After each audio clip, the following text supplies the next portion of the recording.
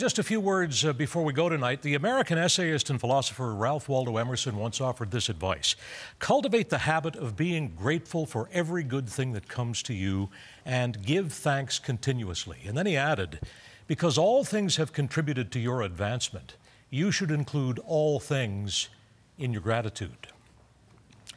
In his words. Now, in almost 45 years of broadcasting, 35 years on this TV station, close to 29 years in this chair and the one before it, a great deal of good has come to me, and tonight I am full of gratitude.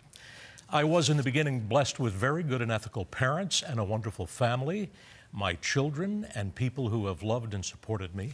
I had the immense good fortune to get a good basic education from teachers who also encouraged me to develop the skills that got me into a newsroom where some real professionals put up with me, taught me a lot more about news, and then I ran into employers, managers, news directors who were among the mentors who guided me to new opportunities and then granted me the freedom to do pretty much what I wanted to do the way I wanted to do it.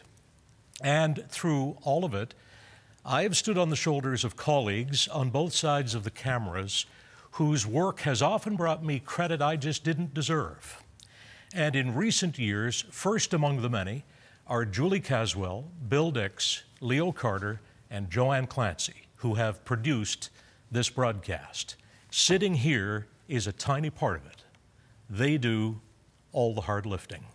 And none of it would have happened without all of you who've listened and watched as I, in the words of the great Edward R. Murrow, agitated the air.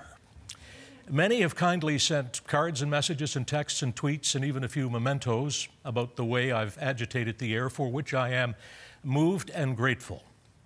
For all of those things, all of those people, all of you people who've contributed to my advancement, I again say thank you. Have a good evening and be well.